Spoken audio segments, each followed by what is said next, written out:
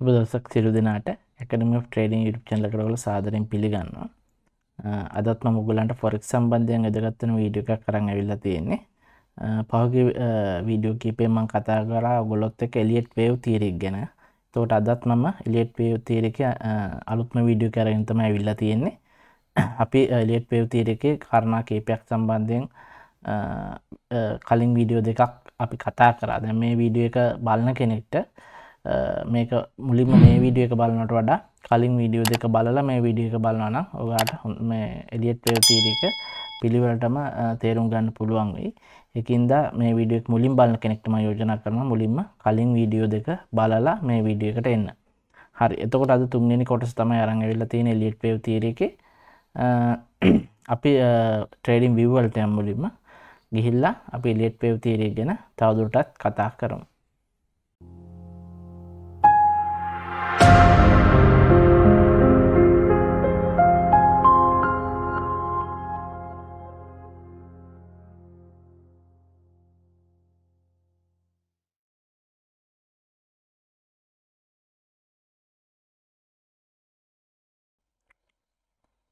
හරි අපි ඉන්න trading view වල වීඩියෝ එක මුලත් කතා කරා වගේ අද අපි Elliott Wave Theory එකේ තුන්වෙනි පාඩම නැත්නම් තුන්වෙනි වීඩියෝ එක තමයි අද කතා කරන්නේ. තුන්වෙනි වීඩියෝ එක තමයි අරන් ඇවිල්ලා තියෙන්නේ. එතකොට මීට කලින් මම වීඩියෝස් දෙකක් කරලා තියෙනවා. බලපු නැති කට්ටිය මේ වීඩියෝ එක බලනවා නම් අනිවාර්යෙන් මේ වීඩියෝ දෙක බලලා මේ වීඩියෝ එක බලන්න කියලා මම යෝජනා කරනවා. හරි. අපි මුලින්ම Elliott Wave Theory එකේ පළවෙනි වීඩියෝ එක ඇතුලේ මම කතා කරා ප්‍රධාන වේව් දෙකක් ගැන මේකේ කතා කරන එකක් තමයි motive wave එක, motive movement එක, අනිත් එක තමයි corrective එක. ඊපස්සේ මම දෙවෙනි වීඩියෝ එකේදී කතා කරා මේ motive waves එක ඇතුලේ motive wave එක ඇතුලේ අපිට අඳුන ගන්න පුළුවන් patterns ගැන. හරි. Elliott Wave එක ඇතුලේ අපිට කතා කරන Elliott Wave Theory එක ඇතුලේ මේ motive wave එක සම්බන්ධයෙන් කතා කරන pattern කීපයක් ගැන මම මීට කලින් වීඩියෝ එකේදී කතා කරා. එතකොට අද වීඩියෝ එක අපිට කතා කරන්න ඉතුරු වෙලා තියෙන්නේ corrective wave එකේ සම්බන්ධයෙන් අපිට අඳුන ගන්න පුළුවන් patterns කීපයක් මේ Elliott Wave Theory එක ඇතුලේ කතා කරන corrective wave එක ඇතුලේ අපිට අඳුන ගන්න පුළුවන් කියන්නේ corrective wave එක යන patterns කීපයක් ගැන තමයි අද කතා කරන්න බලාපොරොත්තු වෙන්නේ. මම මේක ඔයගොල්ලන්ගේ පහසුවට මම අපෝ ටයිප් කරන්නම්. අපි ප්‍රධාන කොටස් දෙකක් ඉගෙන ගත්තා Elliott Wave Theory එකේ මාකට් එක මූව් වෙන එකක් තමයි motive wave එක.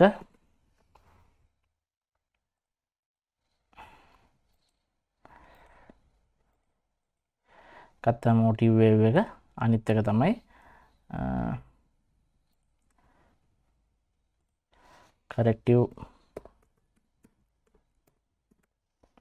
corrective wave එක. හරි. එතකොට මේ මම කලින් වීඩියෝ එකේ motive wave එකේ සහ ඒකේ එන patterns motive wave ඇති වෙන patterns ගැන ඔයගොල්ලොත් එක්ක කතා කරා. එතකොට අද වීඩියෝ එක ඇතුලේ ඒ ගැන සම්බන්ධයෙන් මම කතා කරන්න යන්නේ නැහැ. ඒතකොට corrective wave එක හැදෙන corrective wave එකේදී අපිට අඳුර ගන්න පුළුවන් patterns ගැන තමයි අද කතා කරන්නේ. එතකොට corrective wave එකක් කියන එක මම ඔයගොල්ලන්ට මුලින්ම motive wave එකක් කියන්නේ මාකට් එකේ main trend එක පැත්තට යන movement එක wave එකට අපි කියනවා motive wave එකක් කියලා. corrective wave එක කියන්නේ මාකට් එකේ main trend එකට ප්‍රතිවිරුද්ධව ගමන් කරන wave එකකට නැත්නම් movement එකකට අපි කියනවා corrective wave එකක් කියලා. එතකොට අපි Elliott Wave Theory එක ඇතුළේදී ප්‍රධාන වශයෙන් මෙන්න මේ විදිහට තමයි අඳුනගත්තේ. මුලින්ම wave පහයි correct motive waves පහයි බේසික්ම පස්සේ ඔන්නෝම corrective waves තුනයි. හරි. එතකොට මෙන්න අද කතා කරන්නේ මෙන්න මේ wave එක සම්බන්ධ. මෙන්න මේ corrective wave එකේ අපිට අඳුර ගන්න පුළුවන්. මෙන්න මේකට තමයි corrective wave එක කියලා අපි කියන්නේ. corrective wave එක කියලා. එතකොට මෙන්න මේ corrective wave එක ඇතුළේදී අපිට අඳුන ගන්න පුළුවන් patterns කීපයක් ගැන තමයි අද ප්‍රධාන patterns කීපයක් ගැන තමයි අද මේ වීඩියෝ එක ඇතුළේ කතා කරන්නේ. හරි. එතකොට මම කලින් කිව්වා motive wave එක කියන්නේ main trend එක පැත්තට මාකට් එක යෑමේදී අඳුර ගන්න waves. corrective waves කියන්නේ main trend එකට ප්‍රතිවිරුද්ධ. අපි කියන්නේ pull back එක කියලා pull back එකක් හදන වෙලාවට අපි ඒකට කියනවා corrective wave එකක් කියලා. දැන් මෙතන උනත් මෙන්න මේකට අපි කියනවා corrective wave එකක් කියලා. මේකට අපි කියනවා motive wave එකක් කියලා. හරි. main trend එක up trend එක තියෙනවා. හරි. හරි ඕක ඩවුන් ට්‍රෙන්ඩ් එක ඕකේ අනිත් පැත්ත. හරි අද ඒව ගැන කතා කරන්න යන්නේ නැහැ. ඒතර මම මේ ටික අයින් කරගෙන ඉන්නම් මුලින්ම.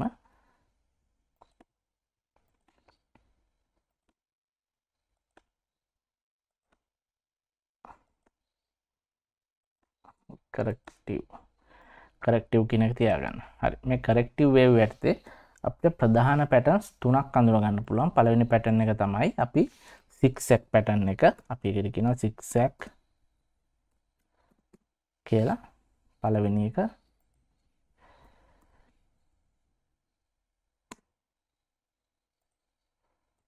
zigzag සයිස් එක අඩු කරගන්න.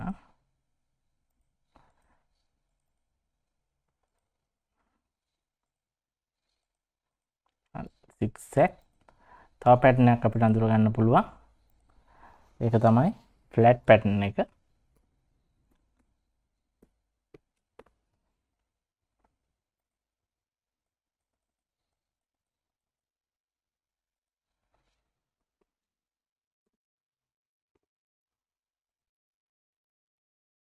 දෙවෙනි එක ෆ්ලැට් පැටර්න් එක.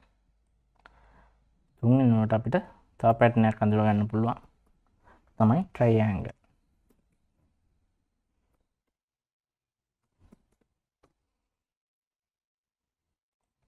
අපිට මෙන්න මේ පැටර්න් තුන කරෙක්ටිව් වේව් එකකදී මෙන්න මේ පැටර්න් තුන අපිට මේකෙත් තව බෙදෙන ඒවා තියෙනවා. මම දැන් ඒවා මේ වෙන වෙනම මේ සම්බන්ධයෙන් කතා කරද්දී ඒවා සම්බන්ධයෙන් මම කතා කරන්නම්. එතකොට මෙන්න කරෙක්ටිව් වේව් එක ප්‍රධාන වශයෙන් මෙන්න මේ පැටර්න්ස් තුන අපිට අඳුර ගන්න පුළුවන්. zigzag පැටර්න් එක, ෆ්ලැට් පැටර්න් එක සහ ට්‍රයිඇන්ගල් පැටර්න් එක. දැන් මම මේ තුන සම්බන්ධයෙන් ඔයගොල්ලන්ට මේ පැටර්න්ස් සම්බන්ධයෙන් මම වෙන වෙනම දැන් මේ වීඩියෝ එක ඉස්සරහදී මම කතා කරනවා. හරි අපි මුලින්ම කතා කරමු. මේ දෙක මම අයින් කරගන්න. අපි කතා කරමු zigzag පැටර්න් එක ගැන.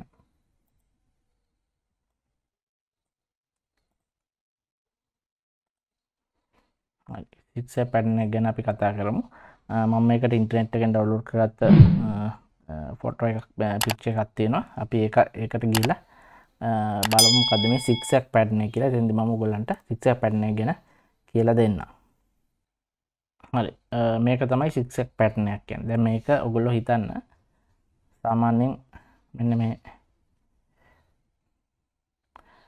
මාකට් එක අප් ට්‍රෙන්ඩ් එක තියෙන වෙලාවක මම කිව්වා මුලින්ම කරෙක්ටිව් එක මොටිව් වේව් එක හදනවා. 1 වේව් 5 1 2 3 4 5යි. හරි එතකොට මේක පළවෙනි වේව් එක, මේක දෙවෙනි වේව් එක, මේක තුන්වෙනි වේව් එක සහ මේක හතරවෙනි වේව් එක සහ මේක පස්වෙනි වේව් එක. ඊට පස්සේ තමයි කරෙක්ටිව් එක හදන්නේ. එතකොට කරෙක්ටිව් එකෙත් මම කිව්වා අපි සාමාන්‍යයෙන් කරෙක්ටිව් වේව් එක අඳුරන්නේ ABC කියලා.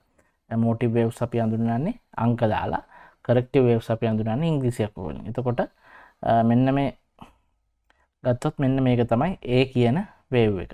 මේක තමයි B කියන වේව් එක. මේක තමයි C කියන වේව් එක. වේව්ස් තුනයි. කරෙක්ටිව් වේව් එක වේව් තුනයි.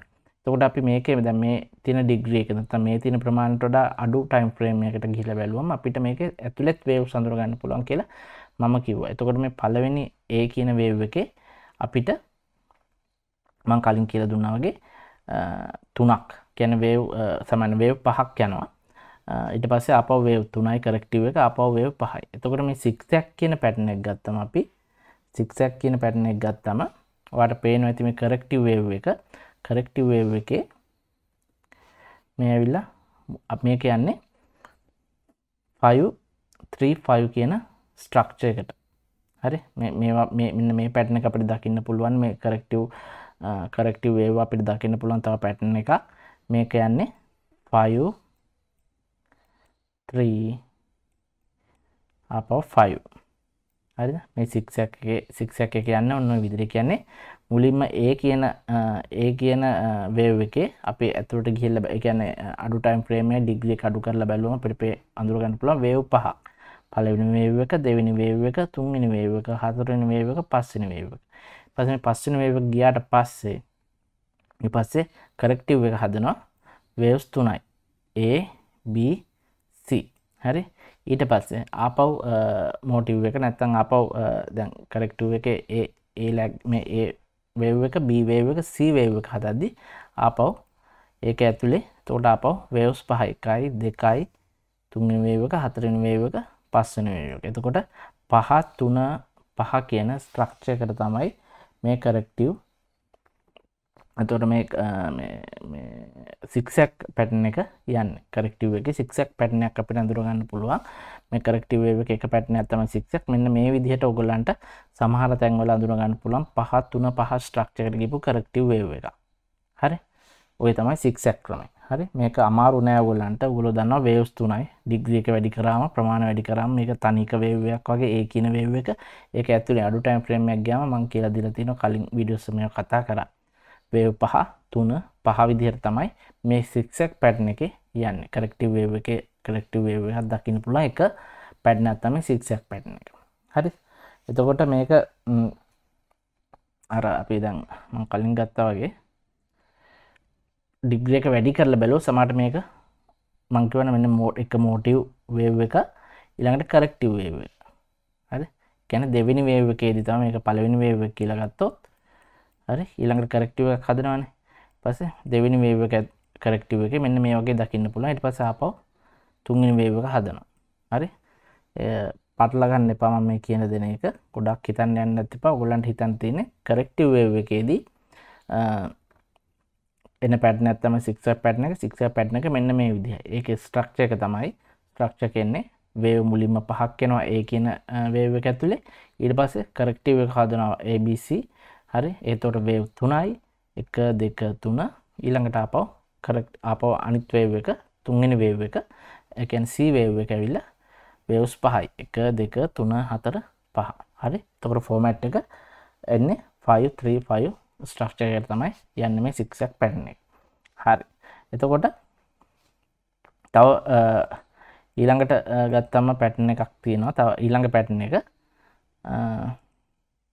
මේක ලියන්නම් යන ස්ට්‍රක්චර් එක. එතකොට ඔයගොල්ලන්ට ලේසි. ස්ට්‍රක්චර් එක තමයි 5 3 5. ඔක තමයි මේකේ සික්සැක් පැටර්න් එකේ ස්ට්‍රක්චර් එක 5 3 5 වලට තමයි යන්නේ.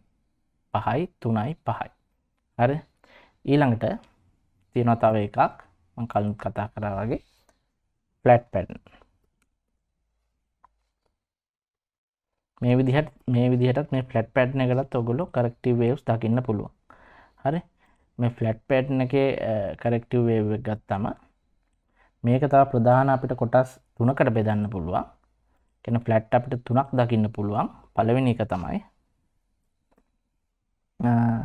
රෙගියුලර් ෆ්ලැට් එක. රෙගියුලර්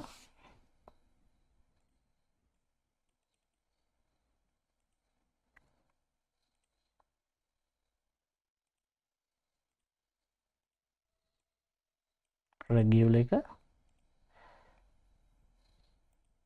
ආයි තියෙනවා එක්ස්පෑන්ඩඩ් එක.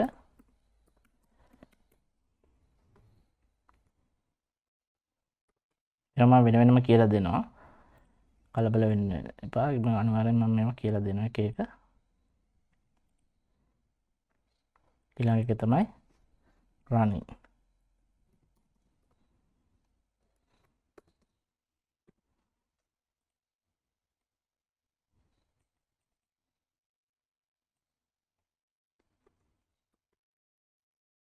එතකොට ෆ්ලැට් පැටර්න් ගත්තම ෆ්ලැට් පැටර්න් තියෙනවා මේ කරෙක්ටිව් වේව් එක හදන. එතකොට ඒවා අපිට ප්‍රධාන වශයෙන් තව ප්‍රධාන ෆ්ලැට් පැටර්න් තුනකට අඳුන ගන්න පුළුවන්. රෙගියුලර් පැටර්න් එක, එක්ස්පෑන්ඩඩ් පැටර්න් එක සහ රනින් ෆ්ලැට් පැටර්න් එක. එතකොට මේවා අමාරු නැහැ. මම ඒවා ඔයගොල්ලන්ට රූප ස්ථාන එක පෙන්වම ඔයගොල්ලන්ට තේරෙයි. හරි. එතකොට මුලින්ම බලමු ෆ්ලැට් එකක් කියන්නේ මොකක්ද කියලා. ෆ්ලැට් යනවා කියන එක මොකක්ද කියන එක සම්බන්ධයෙන්.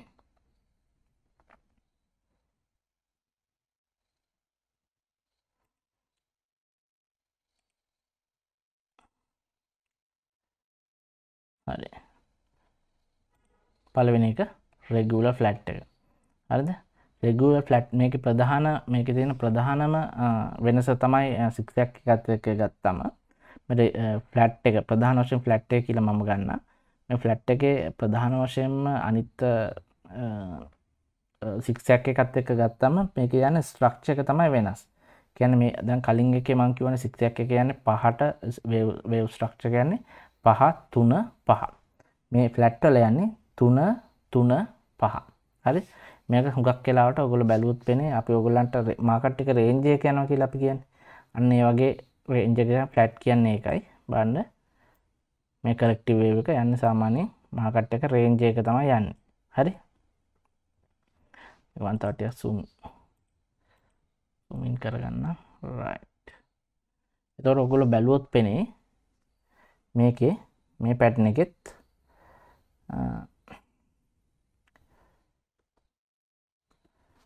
මේක තමයි පළවෙනි වේව් එක. ලොකු ඩිග්‍රී එකකට ගිහිල්ලා බැලුවා.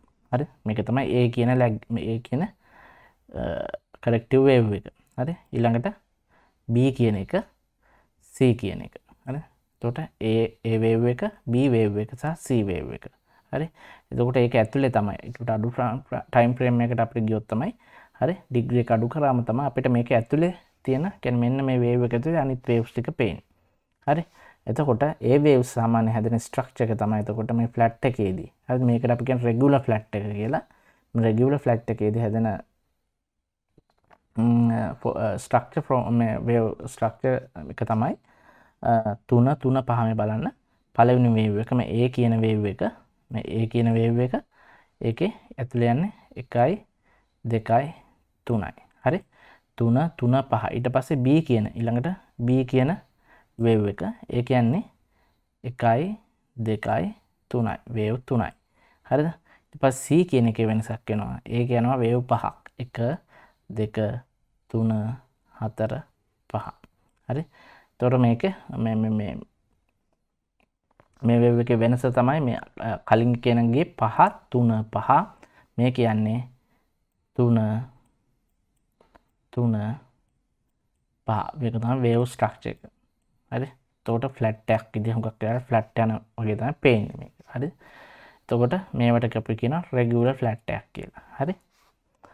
අපේ අනිත් එක එතකොට expanded flat pattern එක. හරිද? ෆ්ලැට් එකේ ඊළඟ එක expanded එක තමයි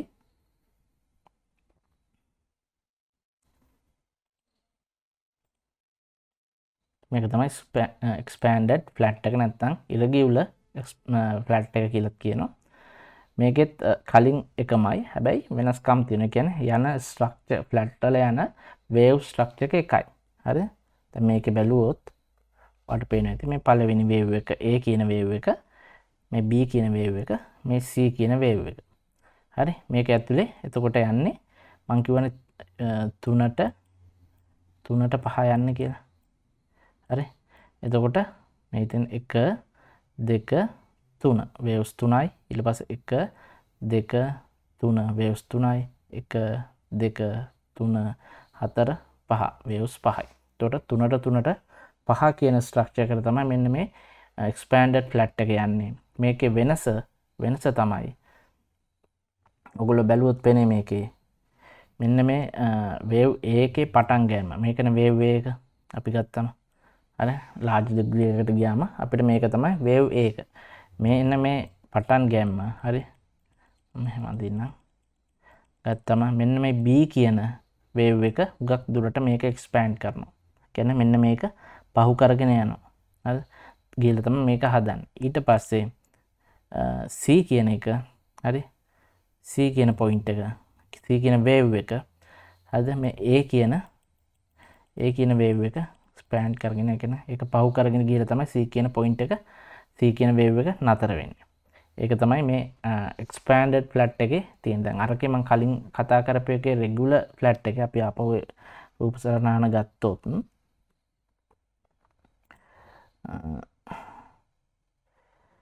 බලන්න රෙගියුලර් කියන එකේ ගත්තම මේ රෙගියුලර් ෆ්ලැට් එක රෙගියුලර් කියන ෆ්ලැට් එක ගත්තා හුඟක් වෙලාට ඒ ආසන්නට ඒ ළඟට තමයි එන්නේ B කියන එක. එතකොට මෙතනත් නේ වේව් එක ඒ මේක පහු කරගෙන යන්නේ නැහැ. ඒ ආසන්නට නතර වෙනවා. ඒ ආසන්න එතනටම හෝ ඒ ආසන්නට ඇවිල්ලා නතර වෙනවා. මේක වයලේට් නැත්තම් මේක අපි කියන්නේ මේ බ්‍රේක් කරගෙන යන්නේ නැහැ. මේ පොයින්ට් එක මේ ස්විම් පොයින්ට් එක. මෙතනත් මෙන්න මේ පොයින්ට් එක ස්විම් පොයින්ට් එක බ්‍රේක් කරගෙන යන්නේ නැහැ. මේ වේව් එක C වේව් එක මෙතනින් B වේව් එක යන්නේ නැහැ රෙගියුලර් ෆ්ලැට් එකේ. හැබැයි ඉරගියුලර් ෆ්ලැට් එක නැත්නම් එක්ස්පෑන්ඩඩ් ෆ්ලැට් එකේදී වෙන එකම වෙනස තමයි මෙන්න මේ කියන A කියන වේව් එක B කියන වේව් එක බ්‍රේක් කරගෙන උඩට ගිහිල්ලා තමයි හදන්නේ B කියන ස්විම් පොයින්ට් එක. එතකොට C කියන වේව් එකත් මෙතනින් A කියන වේව් එක බ්‍රේක් කරගෙන පහළට යනවා. එතකොට මේකත් ඉරගියුලර් ෆ්ලැට් කියලාත් කියනවා එක්ස්පෑන්ඩඩ් ෆ්ලැට් එක කියලා තියෙනවා. මේකෙත් හැබැයි වේව් ස්ට්‍රක්චර් එක වෙනස් වෙන්නේ නැහැ.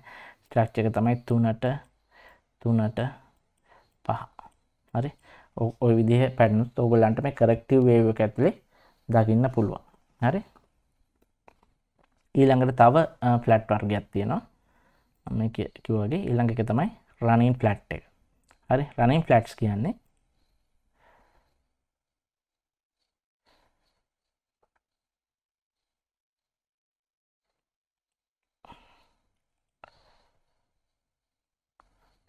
ෆ්ලැට් රනින් ෆ්ලැට් එක මම right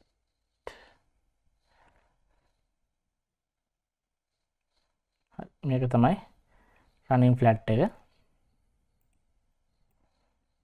මේක හුඟක් තැන්වල මේ රනින් ෆ්ලැට් එක ගැන කතා කරන්නේ නැහැ. සමහර තැන්වල කතා කරනවා. සමහර තැන්වල රනින් ට්‍රයැන්ගල් එකක් ගැන කතා කරන වෙලාවල් තියෙනවා. රනින් ෆ්ලැට් එකේදී වෙන්නේ අරකම තමයි. ෆෝමැට් එක එකයි, වෙනසක් නැහැ. රනිල්නේ සමා වෙන්න මේ රනින් ෆ්ලැට් එකේදී වෙන්නේ රනින් ෆ්ලැට් එකේදී වෙන්නේ මේ කියන B කියන එක එක්ස්පෑන්ඩ් වෙනවා. කියන්නේ මෙන්න මේ C කියන පොයින්ට් එක.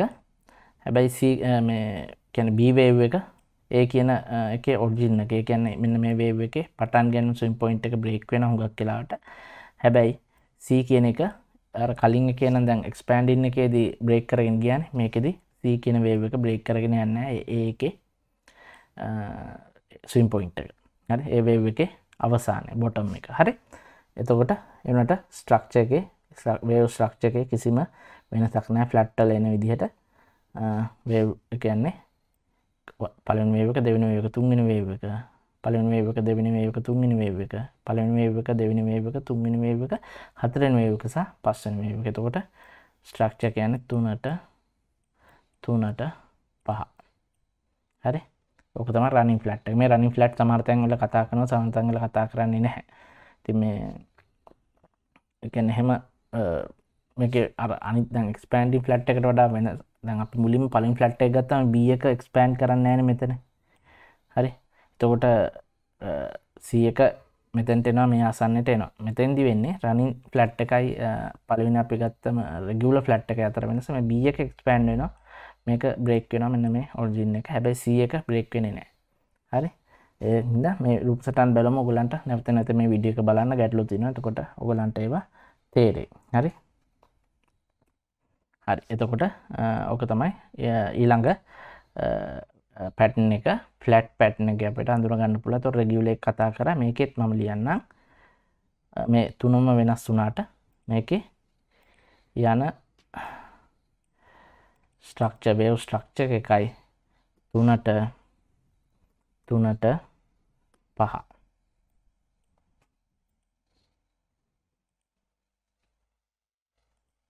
3ට 5 තමයි ෆ්ලැට් එකේ යන වේව් ස්ට්‍රක්චර් එක. හරි. 6 එකේ 5ට 3ට 5, මේක 3ට 5. හරි. ඊළඟට මේ කරෙක්ටිව් වේව් එක අපිට දකින්න පුළුවන් අනිත් පැටර්න් එක තමයි තුන්වෙනි පැටර්න් එක අපිට දකින්න පුළුවන් ට්‍රයිඇන්ගල්.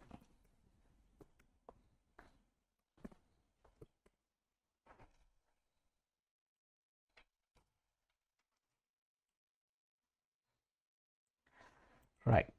මේක ටිකක් වෙනස්, මේ දෙකටම වඩා වෙනස් මේ ට්‍රයිඇන්ගල්ස් කියන එක. හරි.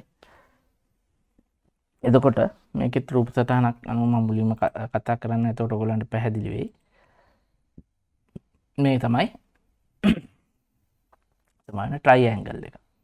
එතකොට මෙන්න මේ කරෙක්ටිව් මෙන්න මේ පැටර්න් එක අනිත් පැටර්න් එකට වඩා අනිත් පැටර්න් දෙකටම වඩා වෙනස්. මොකද ඒකෙදී අපි කතා කරේ ප්‍රධාන වේව් තුනයි A B C. හැබැයි මෙන්න මෙතෙන්දී වෙනස් වෙනවා. මේ කරෙක්ටිව් ට්‍රයිඇන්ගල් මේ කරෙක්ටිව් වේව් එකේ ට්‍රයිඇන්ගල් කියන පැටර්න් එකක් හදනවා. ඒ පැටර්න් එක අනිත් පැටර්න් දෙකටම වඩා වෙනස්. මොකද ඒකේ ABC හරි ABC කියන පැටර්න් තුන තමයි කියන වේව් තුන තමයි හැදුවේ. මේකෙදි වේව් පහක් හදනවා. හරි ඔයගොල්ලෝ බැලුවොත් පෙනේ උඩට එන මාකට් එක කරෙක්ටිව් එක හදනවා. මෙන්න තමයි පළවෙනි වේව් එක. Wave A, wave B, wave C, wave D, wave E. හරි ඔක තමයි මේන් වේව්ස් පහ. හරි ඒ එක ලක්ෂණයක්. එතකොට මේ ට්‍රයිඇන්ගල් වල කරෙක්ටිව් ෆෝම් එකේ එකක් තමයි වේව්ස් අනිත් දෙකේම වේව්ස් තුනයි හදන්නේ. මේකේ වේව්ස් ප්‍රධාන වේව්ස් පහක් හදනවා කරෙක්ටිව් එකේ. හරි කරෙක්ටිව් වේව් එකේ ප්‍රධාන වේව්ස් පහක් හදනවා A B C D E කියලා. හරිද? ඊට අමතරව මේකේ වේව් ස්ට්‍රක්චර් එක ගත්තම අනිත් දෙකටම වඩා වෙනස්. වේව් පහක් කිව්වම යනවා කියලා. ඒතර වේව් පහේ ස්ට්‍රක්චර් එක ගත්තම හැම වේව් එකම හදන්නේ වේව්ස් තුනයි. පළවෙනි වේව් එක, දෙවෙනි වේව් එක, තුන්වෙනි වේව් එක, පළවෙනි වේව් එක ඉවරයි. පළවෙනි මේජර් ඩිග්‍රී එකේ වේව් එක ඉවරයි. ඊපස්සේ ඔන්න B වේව් එක හදනවා. ඒක ඇතුලේ එතකොට හදනවා තව වේව් තුනක්. A B C හරි පළවෙනි නැත්නම් දෙවෙනි නැත්නම් තුන්වෙනි වේව් එක කියලා කියන්න පුළුවන්. ආපහු හදනවා එක ආපහු අනිත් වේව් එක C වේව් එක. ඒකේ A B C වේව් තුනයි. ඊපස්සේ ආපහු D වේව් එක හදනවා 1 2 3 ඊළඟ එක E වේව් එක හදනවා 1 2 3. එතකොට හැම වෙලාවෙම වේව්ස් තුනයි. හරිද? මෙතෙන්දී 1 2 3 1 2 3 1 2 3 1 2 3 1 2 3. එතකොට තුනේවා පහක්.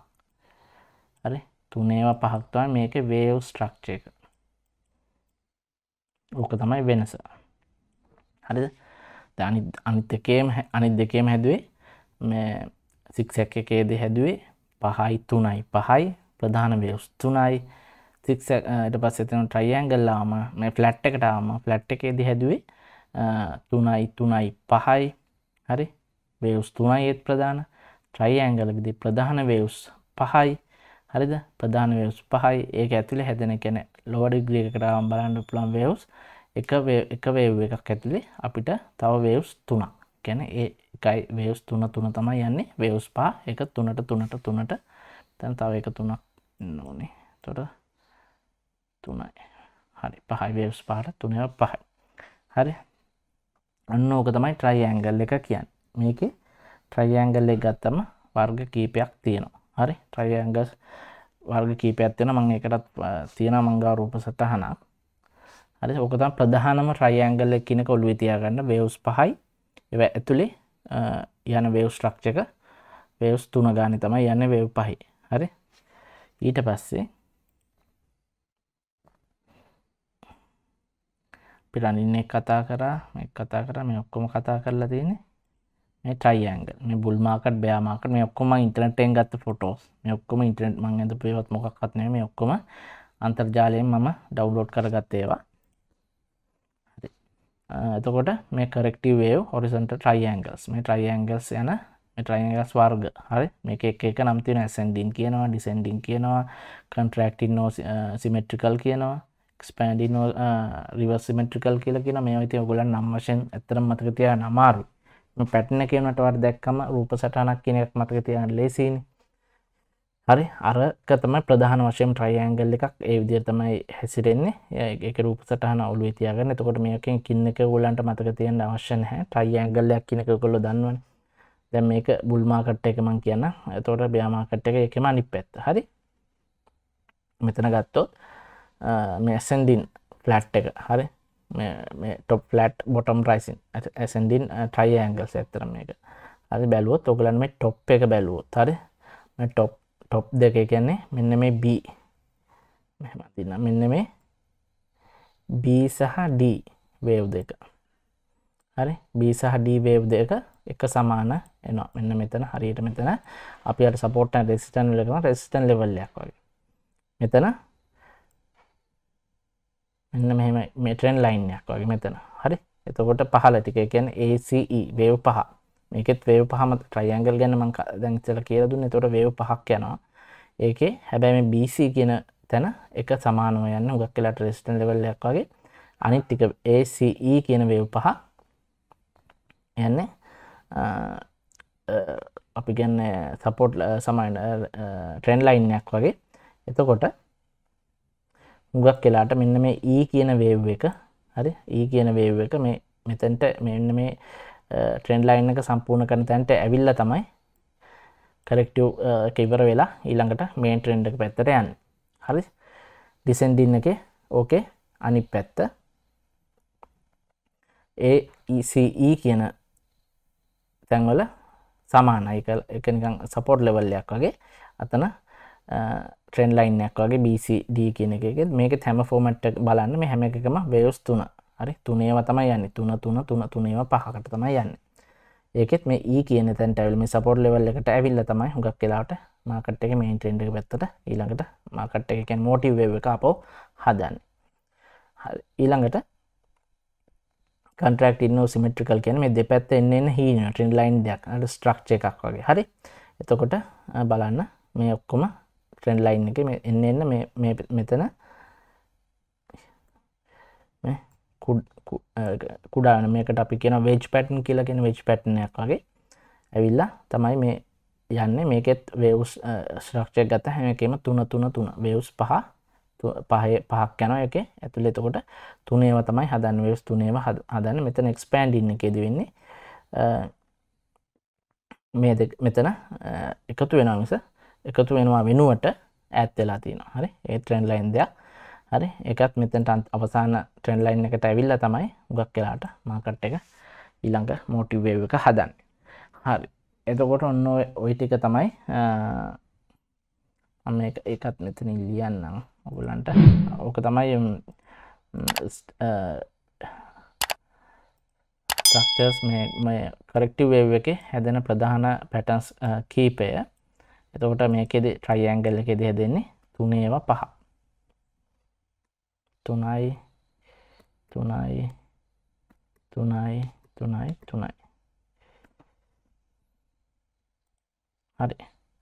එතකොට ඔන්න ඕක තමයි කරෙක්ටිව් වේව් එකක අපිට දකින්න පුළුවන් පැටර්න්ස්. මේ කරෙක්ටිව් වේව් එකක් අඳුනා ගන්න පුළුවන් පැටර්න්ස්. මෙන්න මේ කරෙක්ටිව් වේව් එක මෙන්න මේ ටික සෙක් එක කම්ප්ලීට් වුණාම 5 3 5 කම්ප්ලීට් වුණාම ඊළඟට කරෙක්ටිව් එකෙන් පස්සේ ආපහු මොටිව් වේව් එක යනවා.